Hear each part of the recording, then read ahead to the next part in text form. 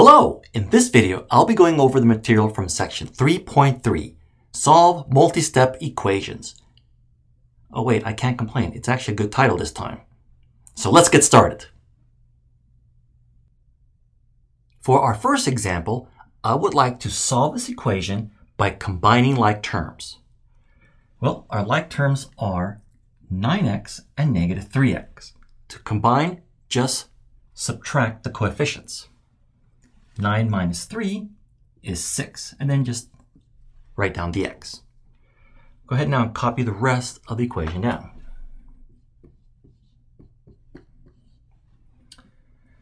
What's our next step in solving the equation? X is being multiplied by 6, and I'm subtracting 20 from it. So we need to perform the inverse operation in the reverse order. So the order for the problem is multiplication is first, and then a subtraction. So let's switch it around. We need to add 20.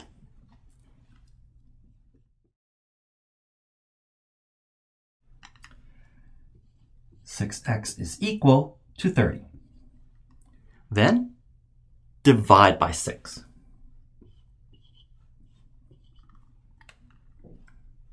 X is equal to 5. Here's the check of our solution.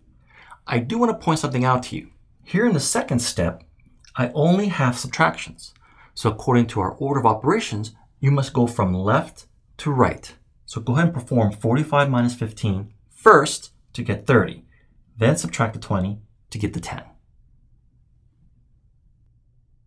Let's go ahead and solve this equation by once again combining like terms.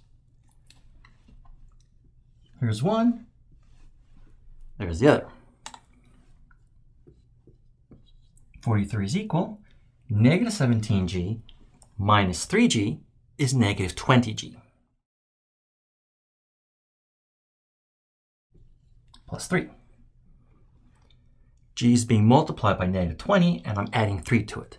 What's now the next step to solve the equation? We should subtract 3.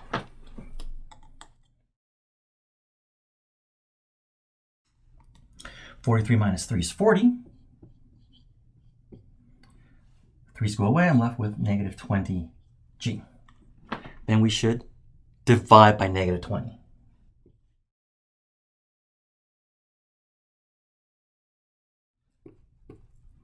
(40 divided by negative 20 is negative 2. And then switch these around.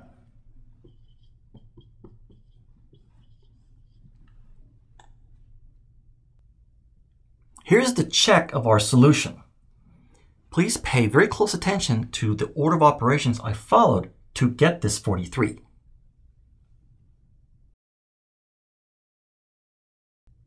The distributive property. Multiplying a number by a sum of numbers is the same as multiplying each number in the sum individually, then adding up the products.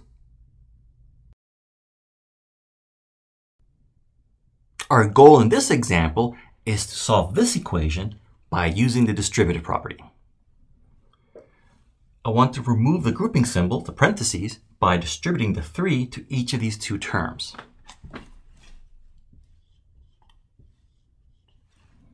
And then the other things stay the same. 5c, positive 3 times a positive c is positive 3c. Positive 3 times a positive 4 is a positive 12. Notice how I really emphasize the signs, because I don't want to make any mistakes. This is equal to 36. Notice we have two terms with a c in them.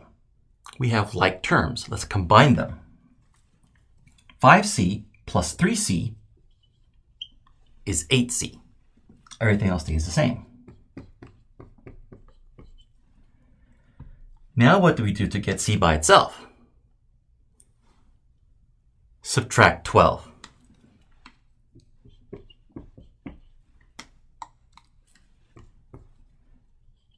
(8c) is equal to 24.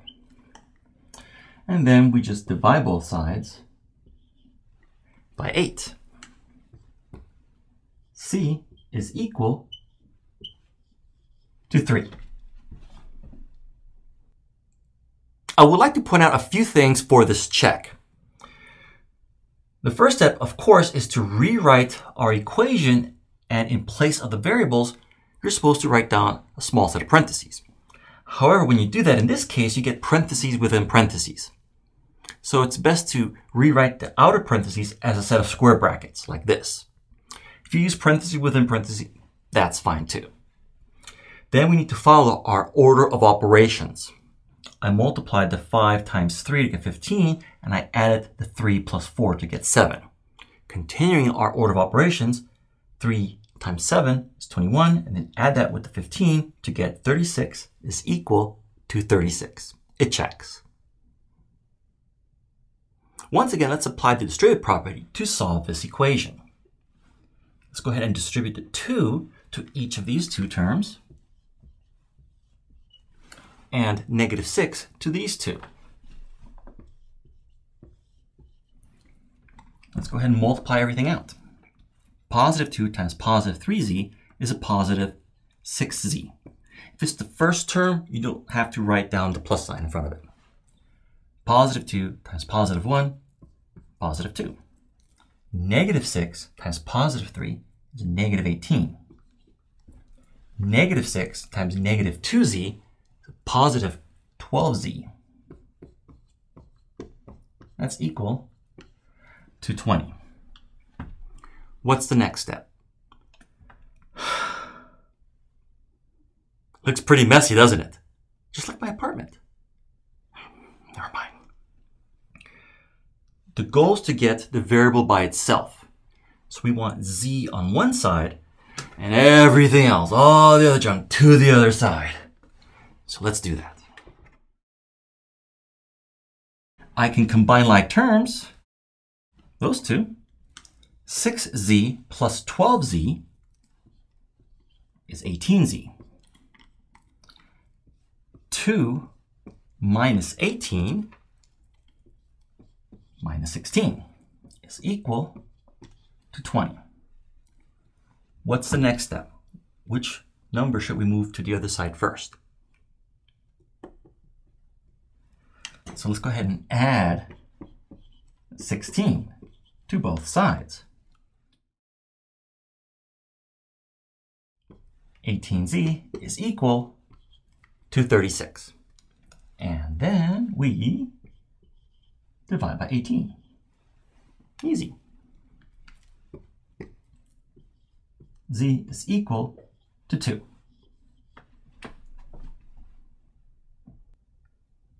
And here, very carefully, I perform the check. I would recommend you pause the video and study carefully how I use the order of operations to get the final result of 20 equals 20. For our last example, I want to multiply by a reciprocal to solve the equation. Now you could distribute the 3/5 to each of these two terms, but that's more complicated. It's best to just wipe it out by multiplying by its reciprocal. What's that going to be? 5/3. What you do to one side, you must do to the other.